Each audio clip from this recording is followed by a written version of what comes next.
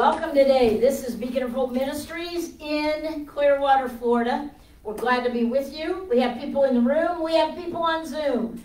And now we have people on Facebook Live. So that's really a cool thing. We thank God for technology, and we thank God really for the last couple of years. Our technology here has improved drastically as we've been able to get new equipment. So we thank God for that, and we thank God for the Word of God as it goes out today from Beacon of Hope.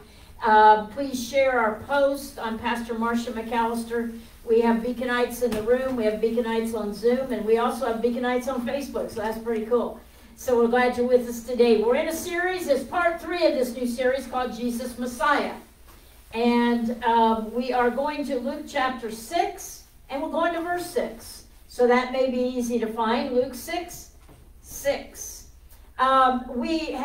We talked about this, I think I mention it almost every week, that we have had a blessing around here to be able to watch The Chosen. We watched it actually in our sanctuary, both the seasons. What a blessing that was.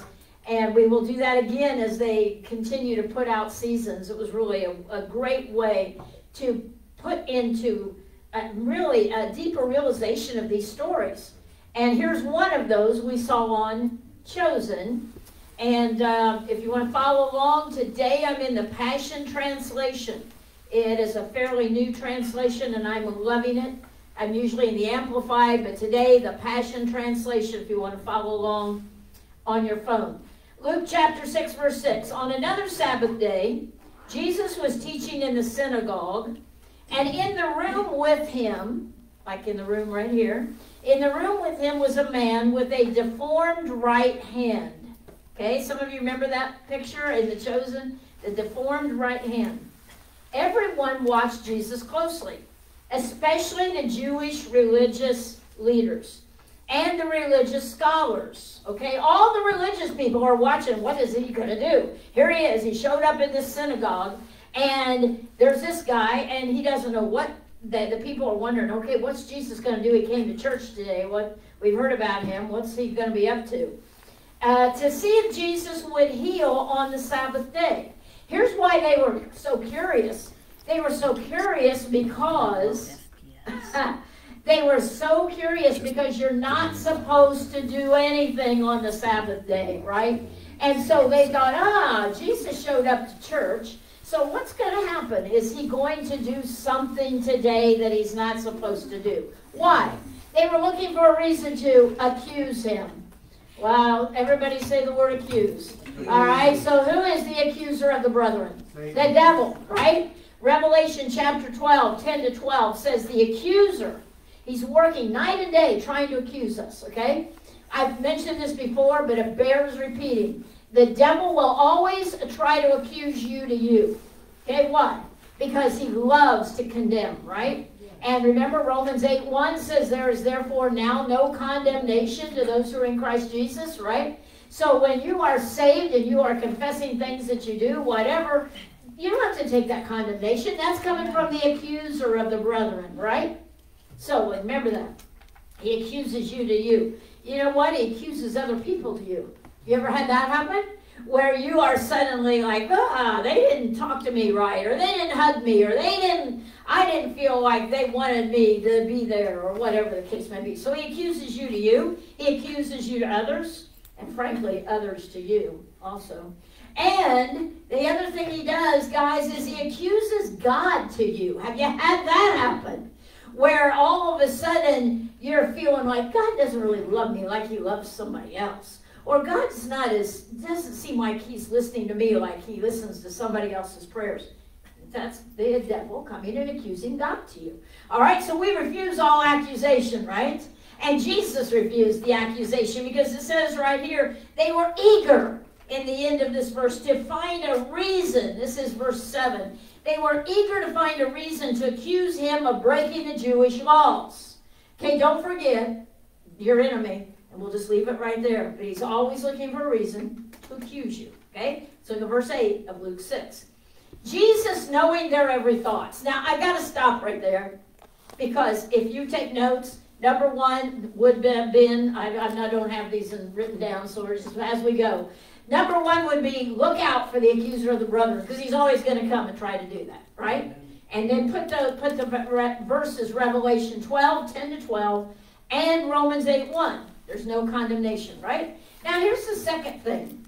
Jesus knowing their every thought. So if you take notes, write down point 2. Jesus knows your every thought. Does that kind of like blow you away?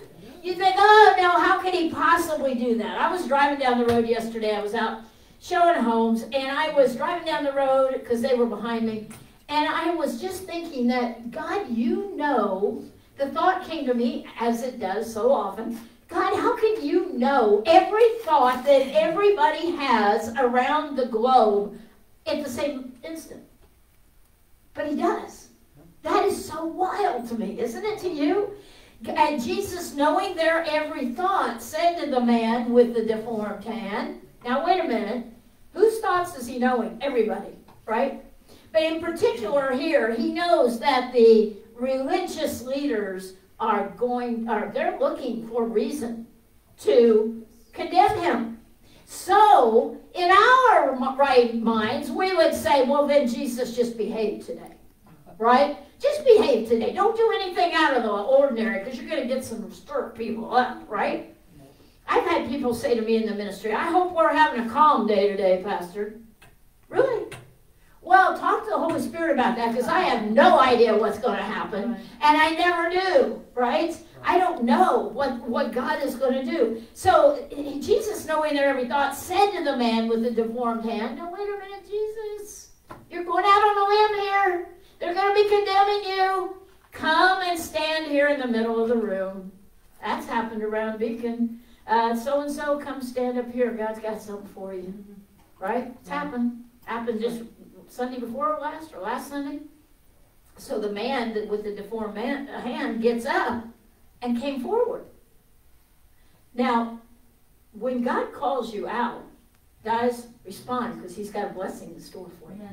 Okay? If God says through someone, come up here, I want to lay my hands on you and pray over you. Or here's a handkerchief that's anointed with oil, and I want to pray over you. Guys, don't miss that opportunity to receive what God the Father has for you. Okay, because if he's calling you out, there's a reason, and you got a gift coming your way. Amen. Right? That's right. Woo! Praise God. So what did he do? He got up and came forward. Okay, Siri's one of my best friends. Is she yours? Yeah, she's mine. And so I said the other day, I said, hey Siri, define rise for me. Define rise. And here's what Siri said. To move from a lower position to a higher one. Siri's right. I always tell her she's right. You're right, Siri, that's great. To move from a lower position to a higher one. To rise, right? Have you ever baked bread? No. Okay, that's not something I do at all. But growing up on the mission field, our kitchen helper we had in our house in the mission station, she made bread every day. And she also made tortillas. Oh, I love tortillas. But when she would make this bread, you'd smell it all through the house, right? And you would see, she'd put it out there kind of in the patio at where the screen was. She'd lay it on this little ledge. And then she'd put a little cover over it, and it would start to rise. It would rise from where it had been in the pan to where it was going to be delicious. I like that metaphor, do you? Whoa, Jesus said, I'm the bread of life. Yeah. Guys, when we make bread, I never do anymore, but when we did, I don't know if I ever have, come to think of it, but when we make bread, it starts out kind of little, right? Not much there. But when the air gets to it and when it begins to do, and that yeast begins to do what it's supposed to do, suddenly it's beautiful, right? It's gorgeous. Okay? Here's what Jesus said to the man. Come and stand in the middle of the room. So he got up by an act of his will and came forward. Rise means to come from a lower position to a higher position. Okay? The title today is Rise and Be Healed. You know what that's saying? Come from where you've been to where God wants you to be. Right? Everybody got that? Rise and be healed means I'm going to take an action, a definite decision. I'm going to move from to. Okay? Everybody's got that? So he got up. And he came forward. And Jesus said to all of them who were there, let me ask you a question. Okay, now Jesus is asking questions. Which is better, to heal or to do harm on the Sabbath day? Now, he knows they're looking for something to accuse him about, right? Which is it better? Is it better to heal or is it better to harm? Okay? I have come to save a life, but you have come to find a life to destroy. That does that. You know what that reminds me of? John 10:10. The thief comes, Jesus said. He said the thief comes to steal, kill, and destroy, right? Jesus said, but I came to give you life and to give it abundantly. Okay, that's what Jesus came to do. Now, Jesus is challenging their rules. That's what he's doing here. And he's saying, wait a minute. Jesus is saying, I came to give you life. I came to bring you from something to a better place. Guys, when we're walking around with all the junk that the devil throws at us, whether it's our past, whether it's the condemnation, whether it's just all kinds of things where we haven't resolved them, God wants us to come from that up to this new place. Right. Okay, so he says in verse, where are we? It's verse 10. One by one, Jesus looked. Oh, now I love this verse. I'm in Luke 6:10. In the Passion Translation. One by one, Jesus looked into the eyes of each person in the room. I'm going to do that right now. If Bernadette will look at me. Pat. Think about that. Now, these are just me. Becky always gives me a weird look. Somebody give me weird looks. But you know what? Think about that. Jesus looks from one person to the next and looks into their eyes. It's kind of weird when somebody looks into your eyes on purpose, isn't it? Yeah, Jen's going, yeah, that's kind of weird. Yeah, it is. Now, it's one thing if it's your sweetheart or somebody like that. But when it's somebody that just looks at you like, what are you up to, man? You know? It's confrontational, right? Jesus looked at each one in the eye. I love that. And then he said to the man, all right, so he looks to see, how are you going to take this, kids? How are you going to take what's about to happen here, kids?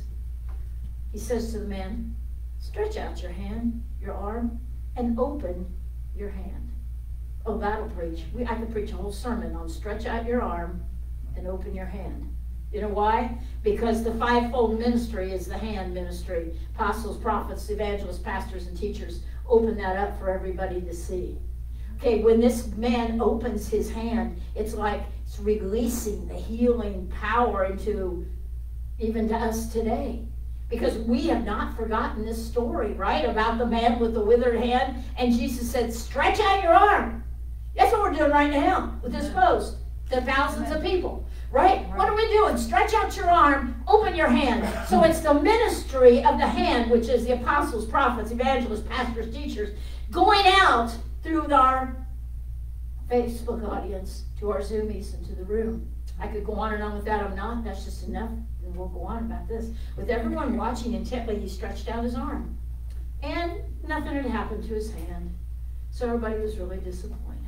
Is that what your Bible says? No. No. His hand was completely healed. You know, I've heard Christians through the years. I didn't grow up in a church where anybody prayed over anybody for healing. My dad was a pastor. And on the mission field, I never saw, except my Uncle Fred that I talked to you about, but in the church that was on the mission field, nobody ever prayed over anybody for healing.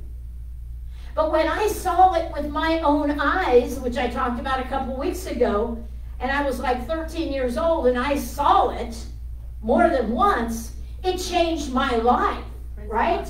And those people, like the blind guy in Honduras I told you about last week or the week before, and also the little boy with the gnats and all that. When Uncle Fred lifted his hand from that little boy's face, there were no gnats. There was no pus. He was completely healed. Okay, y'all following that? Jesus doesn't do a halfway job. Amen. And I've heard people say, well, if I just get partly healed, I'll be better. If I could just get a little soreness out of this big toe, I'll be better. Guys, why can't we ask God to be completely healed? That's what Jesus did, right? Y'all follow all that? Yes. Well, in verse 11 of Luke 6, the room erupted with thanksgiving and praise to God. No. The room erupted with, oh, this must be the Messiah. No. The room erupted with bitter rage because of this Sabbath day healing. It broke their rule. You know, when you study the Gospels, you find out Jesus is a rule breaker all the time. He is all the time. In fact, he loved, and you see this in The Chosen, he loved to do healings on the Sabbath. Why? Because that got everybody in an uproar and everybody's paying attention. Sometimes, guys, we just got to get everybody paying attention. You know what I'm saying? And so they burst into bitter rage. And from that moment on, the religious leaders plotted among themselves on how they might harm Jesus. Let's go to chapter 7 and go to verse 1. Chapter 7 of Luke. After Jesus finished giving revelation to the people on the hillside, we're not going to talk about the Sermon on the Mount today. We'll do that here soon in the series. He went on to Capernaum, and there he found a Roman military captain who had a beloved servant he valued highly. The servant was sick to the point of death. Okay? Everybody see where I am? Luke 7 verse 2. When the captain heard that Jesus was in the city, he sent some respected Jewish leaders to plead with him to come and heal his dying servant. Guess what? And the more Jesus did these healings, the more he reached out, the more controversial he became. Then there were pockets of people here and there who go, that's the Messiah. That's the Messiah. This must be the Messiah. And this was one of those guys. And he wasn't a Jew, guys. He wasn't a Jew. Love it. Jesus came for all of us. I don't care what color your skin is. I don't care what country you were born in. Jesus came for all of us. It's the good news of the gospel for all creation. Right? Amen. And so this guy heard that Jesus was in the city. He said he had some Jewish friends. And so he said to them, hey, I want you to go and talk to that Jesus. He thought that one of the Jewish leaders would make some headway with Jesus.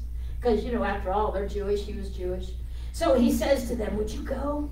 If anyone deserves to have a visit from you, it is him. So the Jewish leaders go to Jesus and they say, you know what? This guy, he gives. He built our synagogue. He has been so friendly to Jews. Wait a minute. The Jewish leaders were saying to Jesus, you deserve to come and pray over his servant because he's given a lot of money. Come on. People, we don't get the blessings of God because we tithe really well. Amen. That's right. It is not about how much money you give. Amen. Have I known people who did that? Yeah, I've known people who stood up and said, today I'm putting a check in. This happened in my church in Indiana. Because we didn't have heat in that building. We had a fireplace that heated us, and it was cold. It was winter. The ladies, we had a circle of prayer after the end of the service, and everybody's praying over each other. And she says, oh, I just wanted to let y'all know that I put a check in today for $3,000 to buy a heating system. So, Pastor, that's what I want you to do with the money. And I just want y'all to know that today. Wow. Well, yay! Praise God. But then everybody was swarming her. Wow, you did what? Oh, that's great, because we're tired of chopping wood for church, you know? This is great. Guys, God is not looking for us to get praise. Amen. When we tithe or when we pray over each other. That's right. It's not about that. Because the Jewish leaders say to Jesus, you know what? He deserves for you to go and pray over his servant because he's given a lot of money. You'll never hear us stand up and do anything like that. Right. I went to a crusade, and I'm not going to mention the guy's name. I took 30 or 40 people from my church in Indiana, and we drove to Cincinnati from Indiana to this crusade. So excited about going. Everybody was. There were some among us that were ill, and they wanted to go up in the healing line of this evangelist. Before he came to the platform, they had a guy that stood up there, and I kid you not, gave an offering call. So, Nandy, yours was very short and sweet today. He gave an offering call that went on 45 to 50 minutes. And halfway through it, I'm like, gotta be kidding. And some of my people are tired, and they're older people, and they were turning around and going, Pastor, is the guy gonna preach? It's me. And it kept on. It kept on. And just when you think he was gonna pass the plate, he went right on again. Okay? And he kept it up 45 or 50 minutes. And then the guy comes up to preach. Well, now we've already been there an hour and a half. You think you guys sit here long. Okay? And we've driven from central Indiana. So it's a 2.5 hour trip home. We didn't go, we had a bunch of us, we didn't go stay in hotels. We had to drive home. Now people are turning around to me and going, Pastor, how long is this going to be? I said, it's me.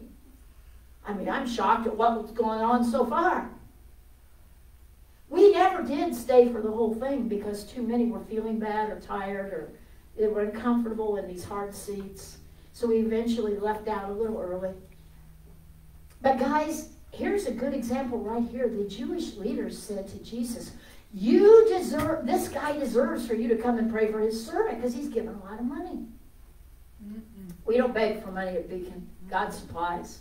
We don't even beg for money. We did the one GoFundMe thing for our mission in Mexico. We may do another one. But it's not about begging. It's about saying, here's an opportunity for you to give and you be blessed. And that's what Paul said. When you give, you are blessed, right? You bless the ministry, but you're blessed. And so this was kind of weird to Jesus, I think. Oh, come pray for his servant. Because he deserves for you to do that because he built our meeting house. So in verse 6 of Luke 7, Jesus starts off with them. On his way, he stopped by the friends of the captain who gave this message. Master, hey, don't bother to come to me in person. I'm not good enough for you to enter my home. I'm not worthy enough to even come out to meet one like you. You know what? Jesus was impressed with this attitude. Because the attitude that the soldier sent word to Jesus was, hey, I acknowledge who you are, and I'm not worthy to even you come to my house, okay? But if you would just, now here's the point I'm trying to get to. Here's what the centurion servant said. If you would just release the manifestation of healing right where you are, I know that my young servant will be healed. Guys, we have too often watched things on TV and we think it has to be that way. Do you know what it is? It's releasing the manifestation of healing, is speaking it. That's what it is. And he says, unlike you, I'm just an ordinary man. This guy knew who he was. Yet I understand the power of authority. I see that authority operating through you. We're teaching our Wednesday night Bible study on authority right now. And guys, when we understand the authority that we have in the name of Jesus, it is not about your church rank. Pastor Jim and I have the same amount of authority as you do, right? Just because God put us in positions of leadership does not mean we have more authority. We don't have more authority to speak the name of Jesus. Guys, you have the same amount of authority. Amen. And Jesus says to him, so Master, just speak the word and healing will flow. Woo! That is verse 8 of Luke 7. So here's the guy saying, Jesus, here's all you have to do. Just speak that word. Speak that word. We did this song, and we weren't planning on doing that. And I went back to the sound booth. Somebody saw it, and I said, Pastor Jim, put I Speak Jesus up here. Because I just felt in my spirit we needed to sing that song for some reason, and now I know why. Because, guys, when we speak Jesus, we use the authority of the Word of God that is right here. And we speak and we say, in the name of Jesus. Not in the name of some evangelist. Not in the name of some famous person. In the name of Jesucristo, ¿verdad? En el nombre de Jesucristo. In the name of Jesus Christ. That's what we pray, right? And this guy understood it, and he said, Master, just speak the word, and healing will flow. Amen. Not might flow. Right. Everybody say will flow. Will flow. Mm-hmm. When I turn on my spigot at home to get a drink of water or whatever, I don't worry the Diet Coke's going to come out of there. I don't worry that, oh, there's that milk, that fountain of milk coming out of my kitchen sink again. You know what I know? I know it's going to be water. Did you know that?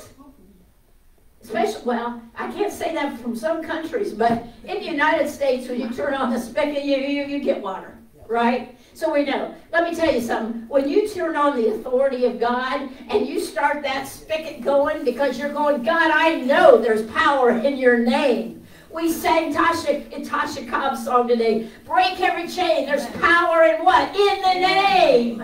Okay? It's not my name. When we started Cornerstone many years ago, people said, what shall we call this? Do you want to call it Marcia McAllister Ministries? I said, no way.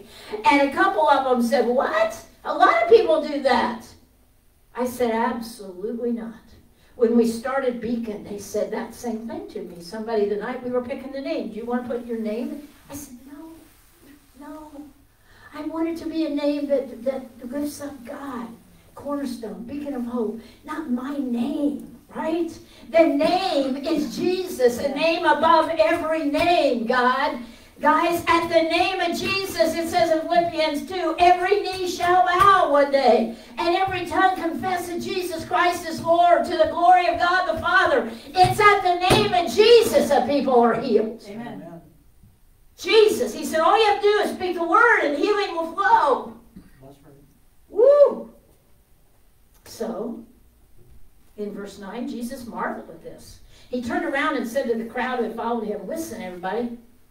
Never have I found even one among the people of God like this who believes so strongly in me. Then Jesus spoke the healing word from a distance.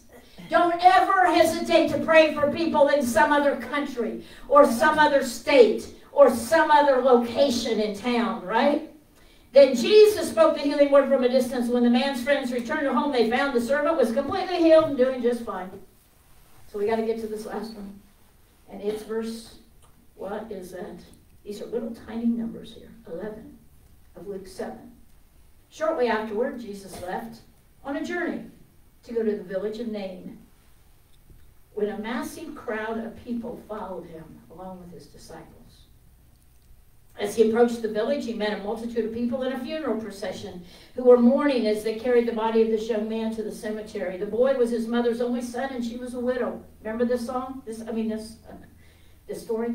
When the Lord saw the grieving mother, oh my guys, when Jesus saw the grieving mother, he thought, what is she doing crying about her son? No. When Jesus sees us hurting, you know what he does? He hurts with us. His heart broke for her. And that word, I can't say it, Pastor Jim, you know. Like nizomai. There you go. That's the word. In Greek, it means from his innermost being. It actually means from his intestines. In other words, from clear within him, his heart broke for this mother. With great tenderness, he said to her, he didn't say, hey, quit your crying. No, he said, don't cry. Did I do that okay? He said, don't cry, honey. Don't cry. And then he stepped up to the coffin, and he touched it. Whoa.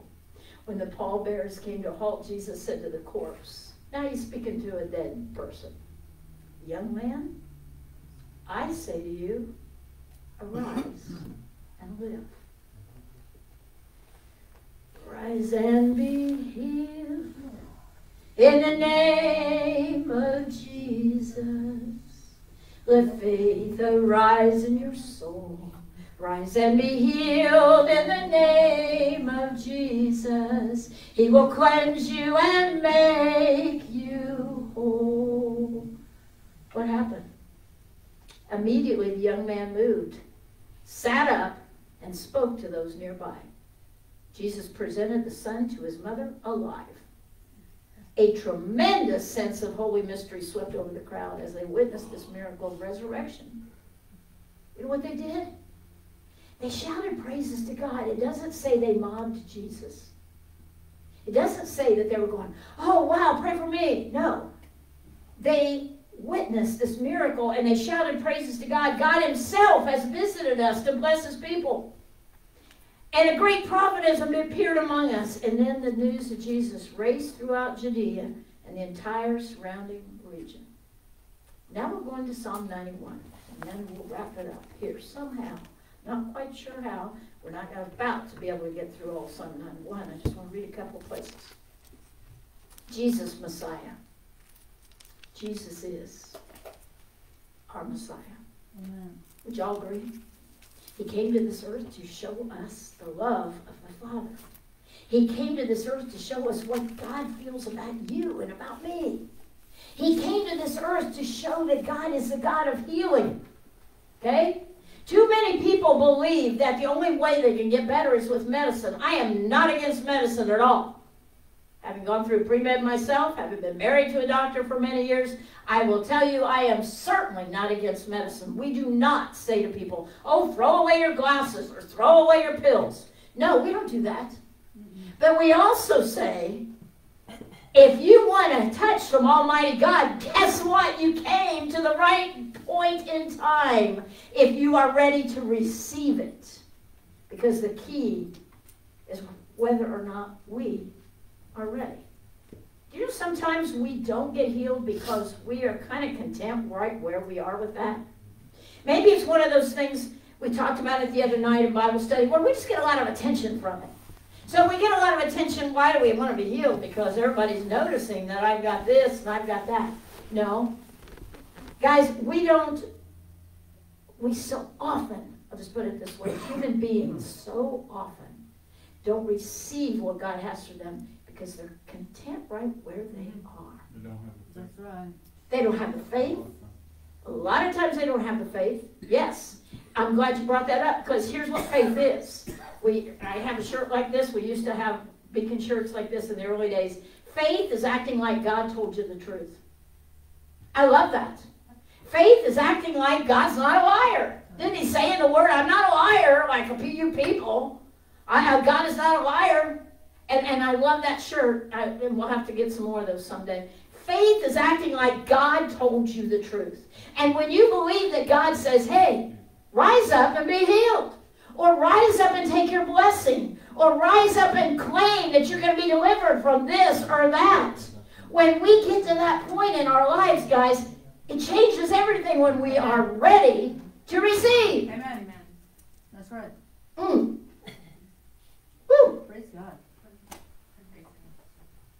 I remember the night I got married to my husband. I do. Very clearly.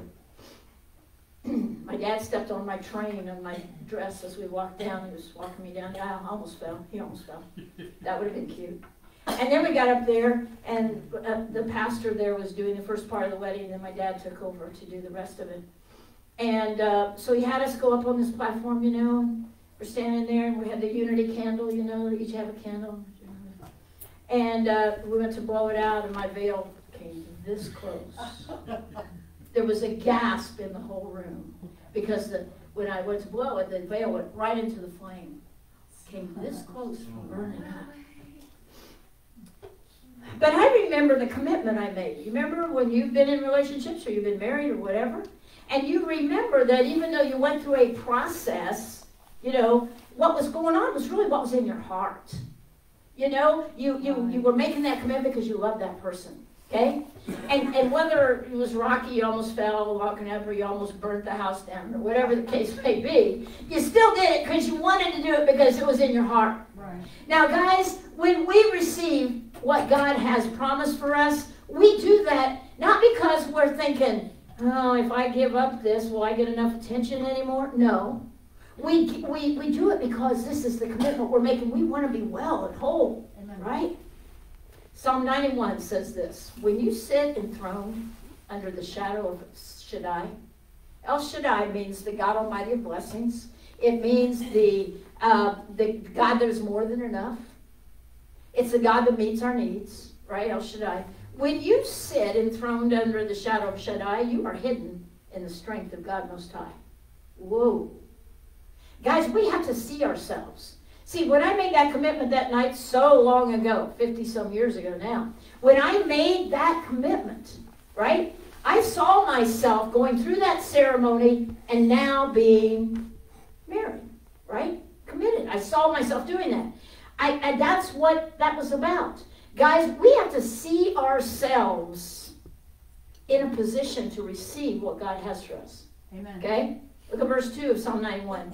He's the hope that holds me and the stronghold to shelter me. The only God for me and my great confidence. I want to look at verse 3. And this is the Passion Translation. He will rescue you from every hidden trap of the enemy. Praise God. Does the enemy throw traps at us? Yes. Sometimes through well-meaning people, right? Right. And he will protect you from false accusation. Whoa.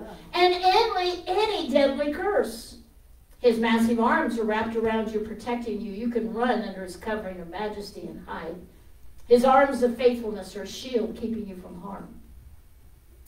But I got to get to this verse, and it's verse 5 of Psalm 91. Listen to it in the Passion Translation. You will never worry about an attack of demonic forces at night, nor have to fear a spirit of darkness coming against you. Don't fear a thing. Amen. Don't Amen. fear a thing. Yes. Woo! Yes. Praise God. Whether by night or by day, demonic danger will not trouble you. Guys, we can walk in that place of security, right? Where we don't have to worry, oh, is the devil coming out and attacking me today? Guys, when that thought comes to you, you say, oh, wait a minute. Oh, the blood of Jesus. And if you have to sing it out loud, sing it out loud. Oh, the blood of Jesus. Oh, the blood of Jesus.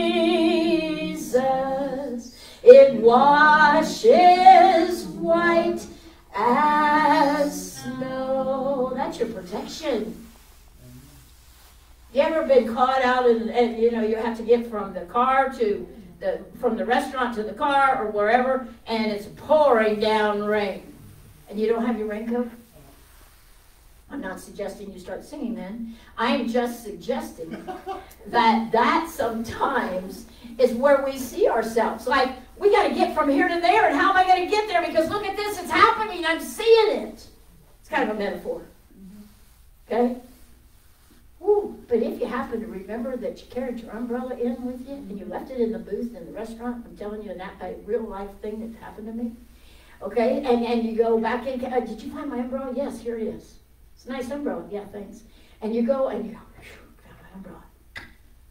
Put it up. I don't just carry it to the car the way they handed it to me. I actually pushed a button, and it flew up by itself. And I walked out under it to my car, and I got a tiny bit wet, but nothing like it would have been in the deluge of summer in Florida had I not had the umbrella. You have the umbrella of the protection of Almighty God, and it's up to you what you do with it. Amen. You can leave it in the booth where you were, Or leave it in your car. or leave it in your car. That happens in the summertime. That doesn't happen to me very often. I'll carry it wherever I go because I've had that happen to me. Okay? Whether by night or by day, demonic danger will not trouble you, nor will powers of evil launched against you. Even in a time of disaster with thousands and thousands being killed, you'll remain unscathed and unharmed. So verse 9, when we live our lives within the shadow of God Most High, our secret hiding place, we will always be shielded from harm. Highway Alley, your cooperator on that new truck, Gypsy, told us Wednesday night. It really hit me that she doesn't worry. She doesn't get in there and go, oh, Lord, what's an awful thing going to happen to me today as I drive this truck across the United States? She goes, no. God's my protector. He's my provider. Amen. Heal me, and I shall, there's the words, be healed. Save me, and I shall be saved. Fill me with thy Holy Spirit. Lord, thou art my praise. That's Jeremiah 17:14. Guys, when you find yourself with something hanging on you, you don't know what to do, start praying. Right. Start Amen. using the authority you have, Amen. right? Oh. So we're going to close with this verse. It's 15 and 16, 2 verses. Psalm 91. We'll talk more about this on the radio today with Nan and with Madeline. God says this, I will answer your cry for help every time you pray. Did you know the word every's there? You know what? A lot of us, we think, oh, only when I'm prayed over at church. Or only when somebody else lays their hands on me, prays over me. Huh? Heal me. That's a direct prayer to God. And I shall be healed. That's from you to him. Straight. Not going through anybody else. Save me. How'd you get saved? And I shall be saved. How'd you get saved? It was a decision you made. We're getting ready to do that right now, Facebook audience. Save me. It's a decision you make. No person in between. Fill me with thy Holy Spirit.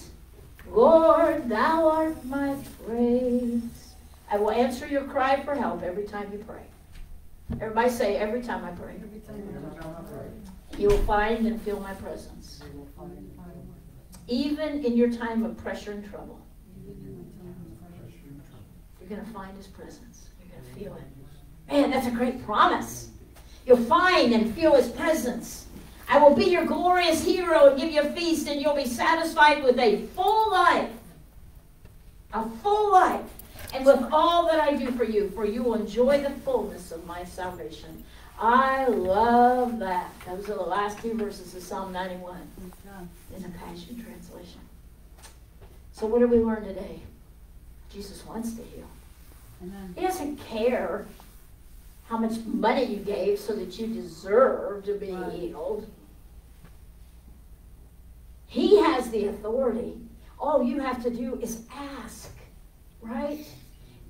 Heal me. Jeremiah 17:14. If you don't remember anything else today, Jeremiah 17:14. I wrote the words to that song on this little board over here. Heal me and I shall be healed. Okay? That is a request and then a confession. I request to be healed, and then I shall be healed. Save me, and I shall be saved. When you ask Jesus in your heart, you don't think, well, I'm going to ask you to come in, but I'm not sure you're going to come in, Lord, because, I'm this, and I did that, and you really know me? Jeremiah 17:14, heal me, and I shall be healed. Save me, and I shall be saved. Okay? Fill me with thy Holy Spirit. Lord, thou art my praise. Wow. That'll preach. Guys, God wants us to walk in more healing and more victory than we do. Amen. Come on. You know what I'm saying? Amen. God doesn't want you sitting around in pains and aches and, and all that. He wants you to claim his promises. Jeremiah 17:14. There it is. Write it down. Put it on your mirror in your bathroom. Put it on the dashboard or the visor in your car.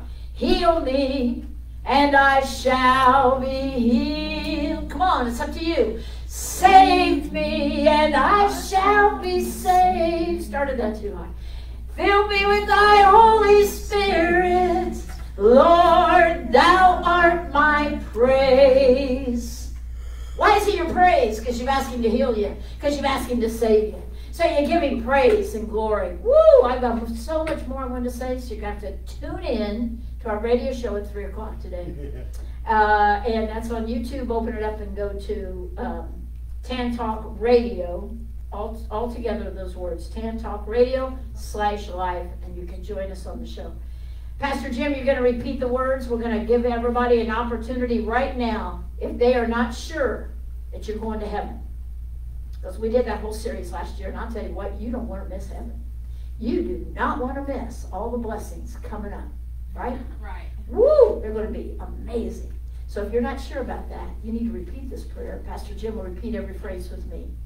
Dear God, I come to you now in the name of Jesus. Dear God, I come to you now in the name of Jesus. I believe that God the Father sent Jesus the Son. I believe that God the Father sent Jesus the Son to this earth to show us the nature of the Father. To this earth to show us the nature of the Father. I believe that the Son, Jesus, I believe that the Son, Jesus, willingly went to a cross. Willingly went to the cross. To die for my sins and my sicknesses. To die for my sins and my sicknesses. That's why I can claim healing. That's why I can claim healing. That's why I can claim salvation. That's why I can claim because salvation. it is a finished work. because it is a finished work. It is a done deal. It is a done deal. I ask you, Lord, to forgive me for anything and everything I ask you, Lord, to forgive me for anything and everything that I've ever said or done that I've ever said or that done was not pleasing to you. that was not pleasing to you. I invite you to come and live on the inside of me. I invite you to come and live on the inside of me. Be my Savior and my Lord. Be my Savior and my Lord. Be the healer of my body. Be the healer of my body. This I pray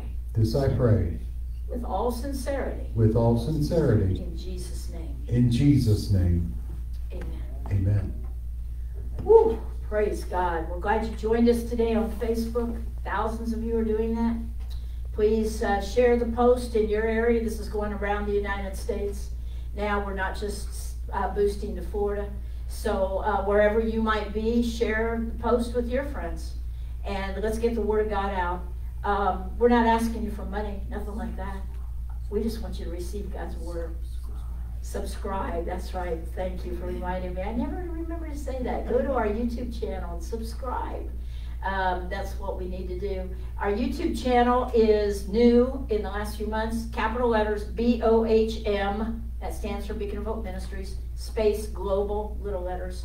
Capital letters BOHM, space Global. Go there, you can see all last year's 45 sermons on heaven. You can see a bunch of new teachings Pastor Jim's putting on there every week, which are really good. You can see our series on belonging we did, and now you can see this new series, Jesus Messiah. So go to YouTube, open it up, and go to capital letters BOHM, space Global. And this afternoon on our radio show, just go to YouTube and put in Tan Talk Radio /live, 3 o'clock Eastern. God bless every one of you. It's been Pastor Marcia and the Beaconites. Glad you're with us today. Hope to see you again next Sunday. It'll be Pastor Jim here because I am going on a wonderful family trip to Indiana for my Aunt Betty's 100th birthday party. And I get to see a bunch of my grandkids too, so that's a bonus.